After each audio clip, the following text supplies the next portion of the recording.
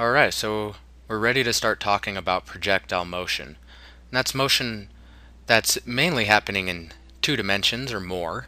And a projectile is an object that is launched in the air and moves mainly under the force of gravity. So two things we're going to do in these problems. We're going to neglect variation of gravitational acceleration, and we're going to neglect air resistance. So the first one, neglect variation of gravitational acceleration. What the heck is that supposed to mean?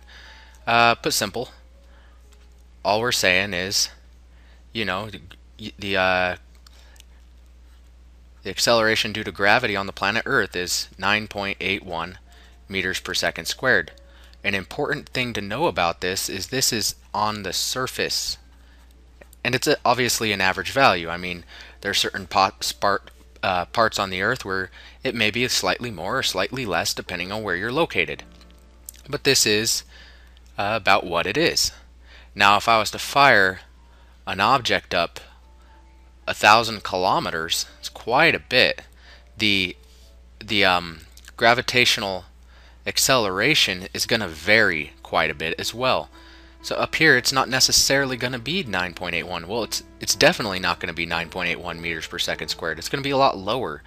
So for problems involving such a high distance you're going up, you need a more elegant way of talking about.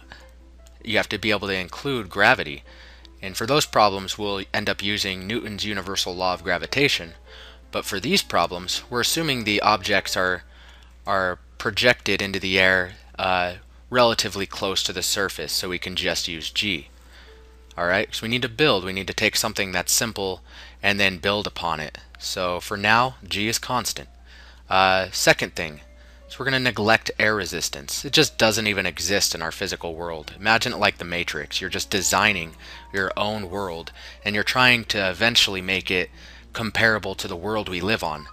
But for now, it's just too much to consider all these extra things, when really what we should be focusing on is the motion itself. We can get to all the other stuff later after we build strong foundations. So there's two things we're going to be assuming. One, G doesn't change when you go into the air. I promise not to give you any problems where you're actually going 1,100 kilometers or 1,000 kilometers into the air, as your answer is just not going to really mean anything. The second thing is there's going to be no air resistance, and that's pretty much going to be ever. It just overcomplicates the matter. So we're going to keep it really simple, and all your books also do the same thing. You'll also see, assume no air resistance. Well, yeah, you're going to assume that because you don't know how to deal with it. So until you know how to deal with it, we're assuming no air resistance, and we're assuming gravity is constant for all these problems.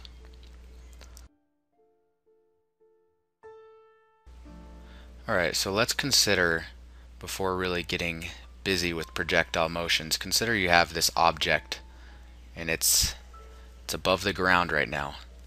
Now, what forces are acting upon this object? You could imagine someone just let it go, and so now here's just this object. What's going to happen to it? And this is the planet Earth. So what's going to happen to this object? Well, the force of gravity is going to pull it down.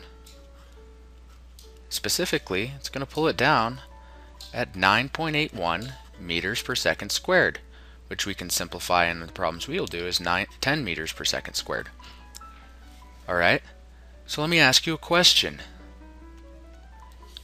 Are there any forces pulling it this way on the horizontal or this way on the horizontal? The answer is no. No, the only thing acting upon this in our world, of no air resistance or anything like that, the only force acting upon this object is the force of gravity. Alright? What does this mean? Let's say you fired something off on this Earth. And you fired off with this initial velocity here. Now, as it continues its motion, and it eventually lands down here, the x component the entire time is constant. Every second that goes by, it covers the same horizontal distance. Now remember, we're neglecting air resistance, because otherwise there would be all these particles here that would interfere and slow the ball down. But it's pretty negligible even in our world for most scenarios. So we're just going to remove air resistance. We're dealing with our matrixy type physics world where there is no air resistance. So this horizontal component is not compelled to slow down. It's compelled to continue its motion. As Galileo once said, an object in motion in a straight path or whatever will continue in that path at a constant velocity until forever, you know? And until something acts upon it. So this horizontal component each time is going to be the same exact value for every second that passes. It's a constant movement. The y vector here, this vector does have a force acting upon it, specifically the force of gravity. It's pulling it down. And that's why, if you've noticed this ball, its trajectory, its path, that's why it goes up until it runs out in a sense of its velocity, until its velocity is all used up, and then it starts adding back down. So you have this initial going up, and then gravity slows it down, stops it, and brings it back to the Earth.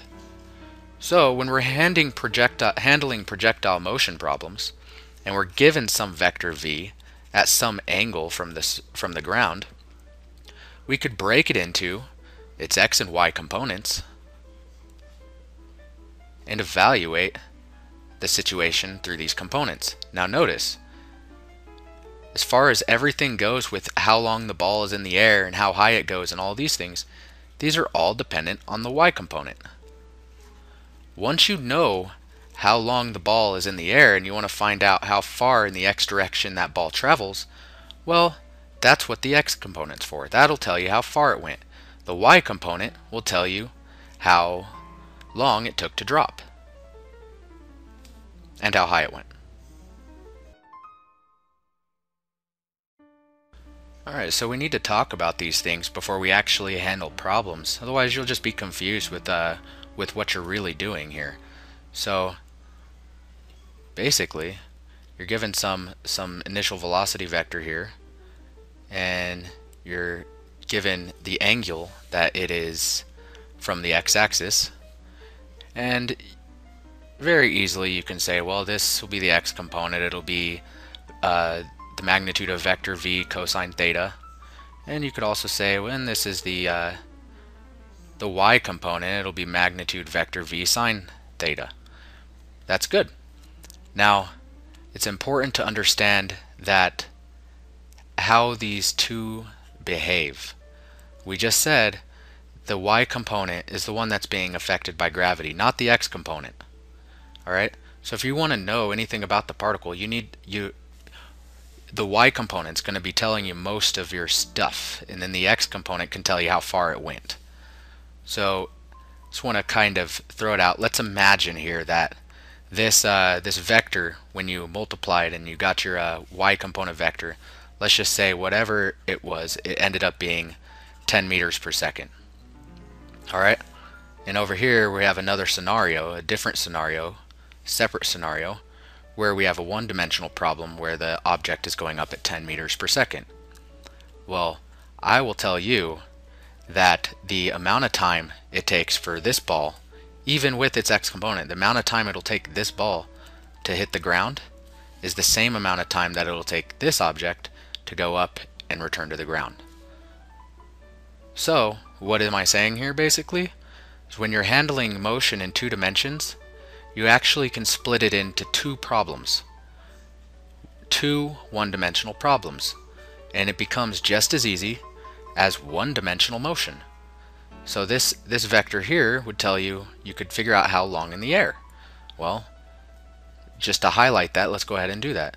Well, as the ball goes up into the air and it comes back down, it'll go up at 10 meters per second, and when it returns it'll be negative 10 meters per second. So the final velocity is negative 10 meters per second and the initial velocity is 10 meters per second.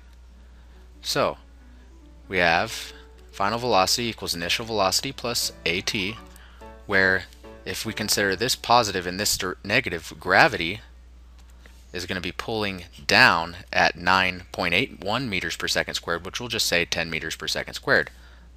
So what we have, when we plug in our values, we have negative 10 meters per second. And I know I said to always solve these with variables, so we're going to actually do it that way and then plug them in. So we'd like to know the time. Subtract VI from each side. You get VF minus VI is equal to AT. Divide each side by A. You get T is equal to the change in velocity over the acceleration. The acceleration here is actually negative g.